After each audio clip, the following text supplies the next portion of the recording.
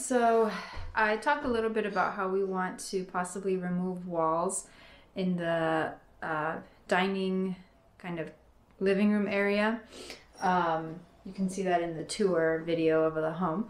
So we are going to investigate what is load bearing and basically how the house is structured and that hopefully will give us an idea of what we would need to do to remove walls, if we could even do it.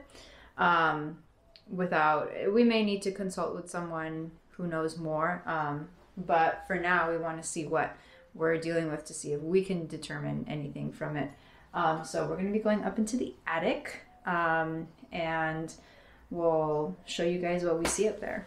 All right, here we go. So the kitchen's over, or the walls are over there.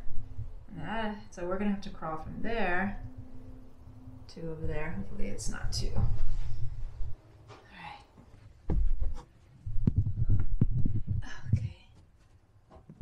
Challenging when I'm carrying something.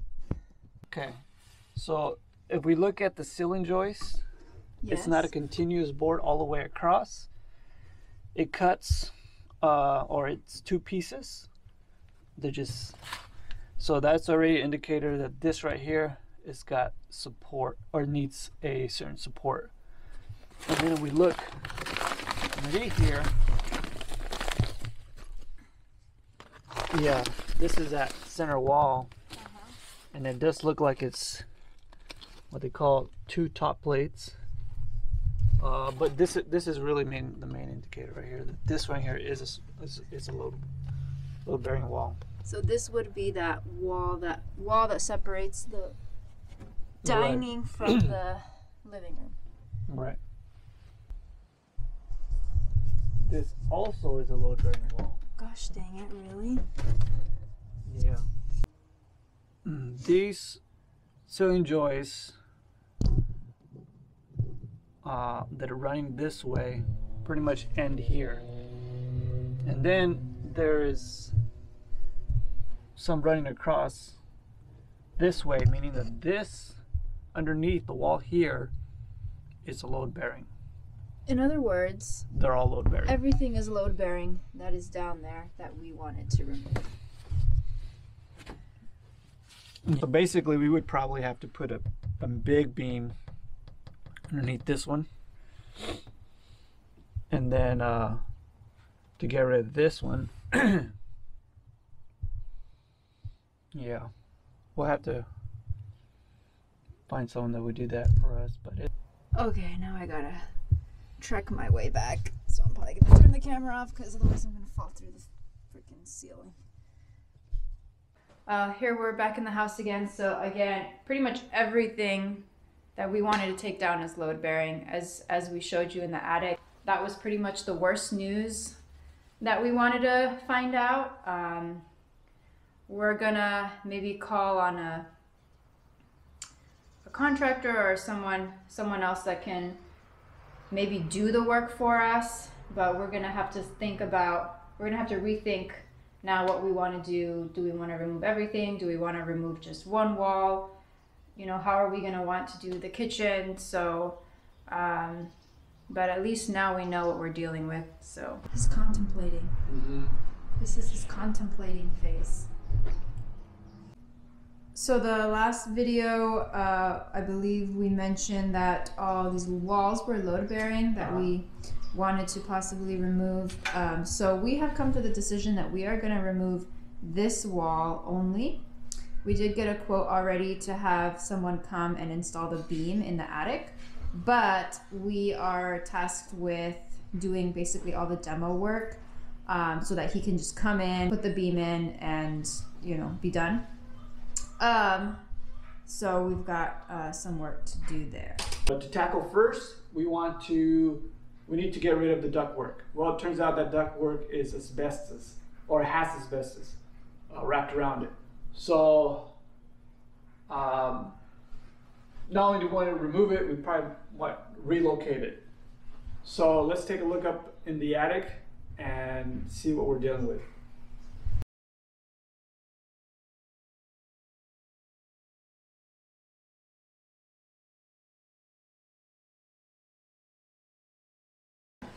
Let's go.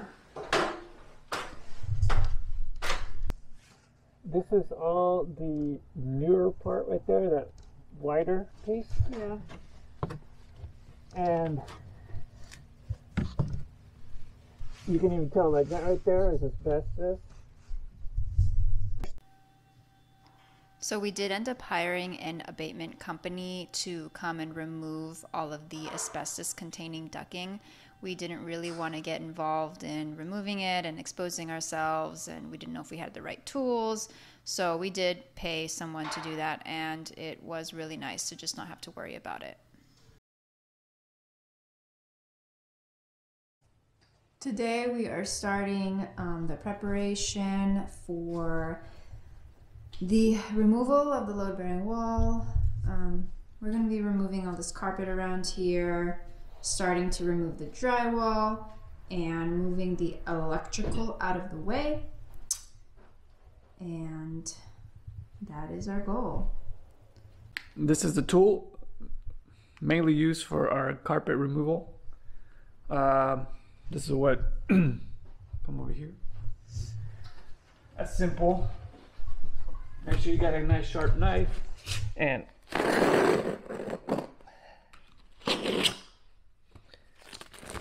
like butter. Now we cut up in sections, making it easier to roll up and dispose. The smaller, we try to make small sections where we can roll it up and fit it in the back of my truck and make it easier for disposal. The hardest part is actually the foam underneath. They glued it on, so that's actually harder to remove than the actual carpet. All right.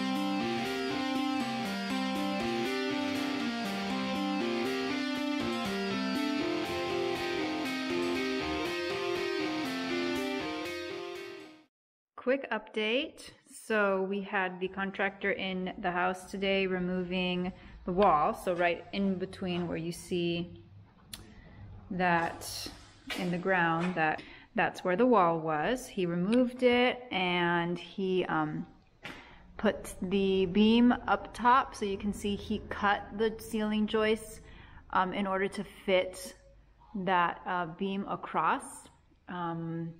And it looks like he is probably going to come back tomorrow and finish it all up. And then these are what would be considered temporary walls that they put up while they're, you know, cutting the joists and putting the beam. They have to support the ceiling, so they put these temporary walls, and then when they're done with the beam, they'll remove them. And then we are going to come back and patch everything up, and there's going to be no wall here. So this is the progress update, and I'm getting very excited for this. Okay, so the beam placement has been completed. As you can see, they finished putting all the brackets on the joists to the beam, and the wall is gone. And we are just about done with this part of this milestone of the home remodel, of removing that wall. Today we are going to be patching up this.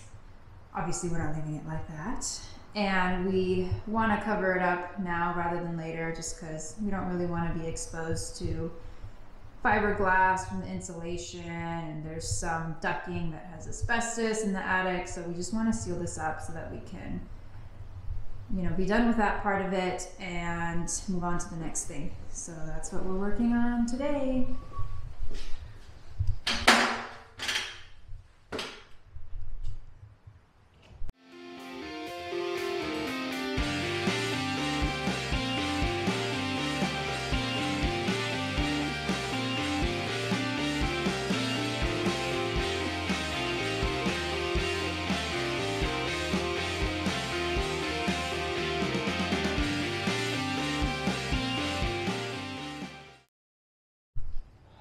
So we finished patching up the ceiling and that little corner with just or with drywall.